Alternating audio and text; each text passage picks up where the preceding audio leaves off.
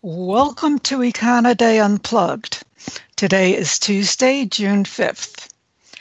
With me today are Jeremy Hawkins in London and Mark Pender in Pennsylvania. I am Ann Picker, Econoday's chief economist. First off, I'd just like to say that this has been a very busy week on the tariff front. President Trump imposed tariffs on Canada, Mexico, and the EU on Friday. In return, retaliatory tariffs have been placed on U.S. goods as well, escalating bad feelings between what were close allies of the U.S. The U.S. move has been widely denounced globally. There was no communique at the end of the group of 7 finance ministers that met last weekend. These meetings traditionally precede the group of 7 heads of state meetings following usually about a week later, and in this case on June 8th and June 9th in Canada.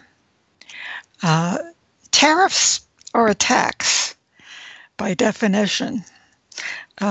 Recently imposed U.S. tariffs are supposed to hand market power to American metal producers, allowing them to raise prices. In that respect, so far, they seem to be succeeding. Over recent months, premiums for American steel and aluminum over metal brought in from Europe or Asia have surged. But in this case, also allies have lined up to denounce the tariffs. Even the United Steelworkers, previously supportive of trade restrictions, have criticized the action.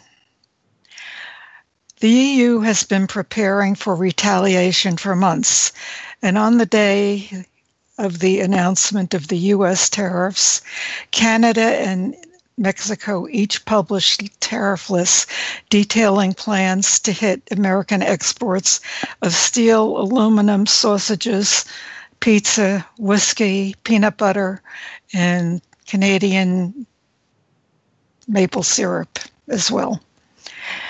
The indirect effects or knock-on effects of tariffs are likely to have a bigger impact as they work through the various economies. Jeremy?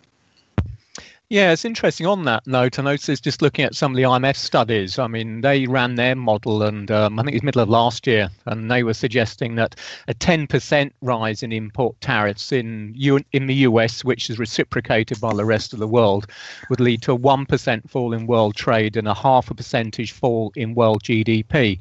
Now, I mean, that's just the estimate what the IMF are saying, but it does give some kind of idea about just how important this tariff issue could become if indeed it starts to become more general rather than just on the kind of goods and services which are being talked about at the moment. Anyway, as you said, Europe's certainly not too happy about things at the moment, and it's going to be interesting to see just how this pans out because, of course, for Europe, the real risk is that if we do see these tariffs having a major effect, it's going to start hitting business confidence at a time when Europe is still trying to get its economic recovery going at full steam to push inflation higher. So it could well end up with the ECB having to keep interest rates low for that much longer than might otherwise have been the case. With regards, though, to the economics as we stand at the moment in the Eurozone, we did see last week a surprisingly sharp jump in Eurozone inflation in the flash figures for May. That came in at 1.9% year on year, up from just 1.2% in the final April figures. That certainly caught people by surprise. But I think, as we talked about before, there's been a lot of distortions, be it Easter, be it weather and various other factors in the monthly figures of late. So I wouldn't necessarily put too much stock by that. And indeed, if you look at the narrowest of the underlying measures, the core measure, that was up at 1.1%, by all means well up from 0.7% in April. But really that just takes us back into the old very tight band we've seen over the last year or so.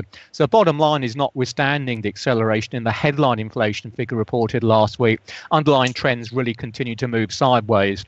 And at the same time, most of the real side data from Eurozone continues to look pretty soft. Today we had the April retail sales volumes, which are up just 0.1% on the month. And bear in mind, this is real terms, so we're talking about what's going on at the volume level. So again, that suggests that the consumer sector is still pretty sluggish. We also had confirmation of a weak suite of composite output indices in the PMIs for May. So little indication there of any kind of recovery in May either. So it looks as if second quarter GDP growth in the Eurozone is going to be pretty sluggish. And that's going to be interesting because next week we'll get the ECB meeting when they'll be updating their economic forecasts. And those are the forecasts which will really help to determine what the ECB is going to do with regard to its quantitative easing once we get into the supposed soft end date in September. So that is very much going to be a focal point for the market next week. I'll just quickly round off on some of the politics. Last week we spent a fair time talking about the political mess that is Italy at the moment and potential implications for Eurozone financial markets and Euro in particular.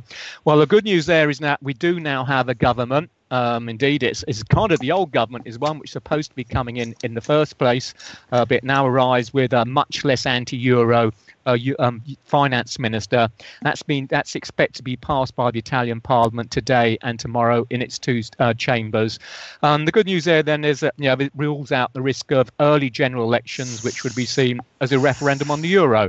The bad news is very much so that the new coalition government is the one which was supposed to be coming in, which has been talking about adopting fiscal policies that completely flaunt EU rules. It's already talking about increasing its debt levels, and if we were to see that, when we've got debt as much as we have in Italy at the moment, we could end up with some kind of Greek-style debt crisis. So bottom line for investors, don't take your eye off Italy because a lot of potential nasty things still to happen in the pipeline over there. That's my lot. Thank you, Jeremy. Mark, still raving about the good employment report from last Friday.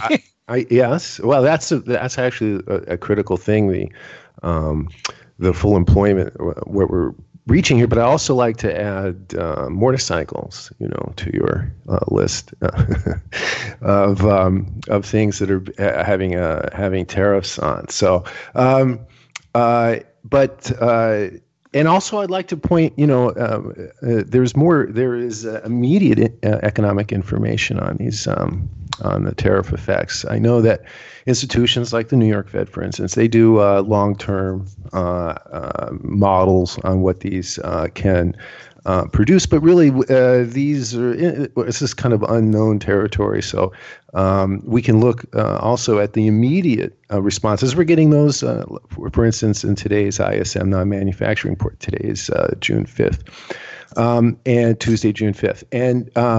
And purchasers are reporting lots of uncertainty, lots of extra work, trying to get prices higher, actually talking among themselves about a second half increase in prices. And this is very significant because price hikes are congested at the beginning of the year. They don't pop up in quantity halfway through. And these reports that we've been getting from these small sample surveys, such as the ISM, have been unusually and uniformly strong in May. They have been strong all along, and now they are at very heightened signs of stress in the supply chain. Delivery times are very, very slow.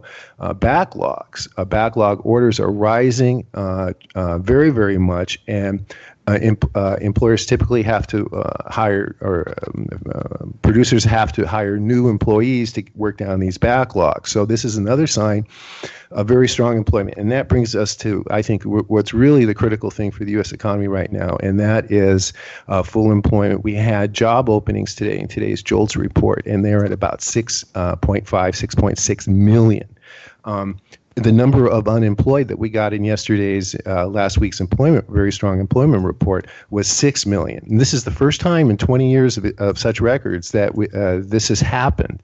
So the Federal Reserve, which reached its stated employment goals a year and a half, 2 years ago, and have been sidestepping those questions about full employment, it's going to become more and more hard to do that. And the less slack you have in the employment situation, it means the less chance for demand growth, general demand growth, new people coming in, spending money. And that's the same thing we're getting with the trade. We're getting a diminishing in cross-border activity. So here are two, looking at the demand side, two factors that are pointing to slowing demand growth. And I think we're seeing that in the 2-year, 10-year U.S. Treasury curve. We're seeing now a tightening, and we're about 30 basis points between the two. And when these go up, the Federal Reserve officials pay attention, because when they meet is when recessions often happen. Thanks, Mark. Next week should be a very interesting week, with the Federal Reserve, the Bank of Japan, and the ECB all issuing monetary policy statements. Until next week.